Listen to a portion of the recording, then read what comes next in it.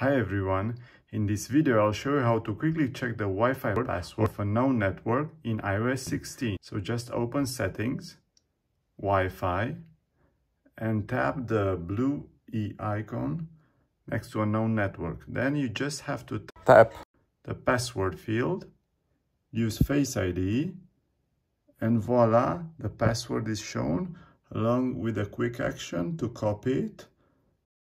And why not go to Messages, paste, and share it with whoever you need to. It also works for a known network that you are not currently connected to, but you've been connected before.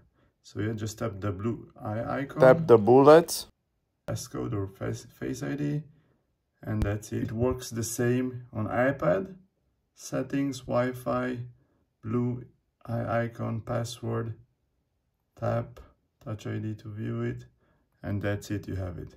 Thanks for watching. Don't forget to like and subscribe. See you in the next one.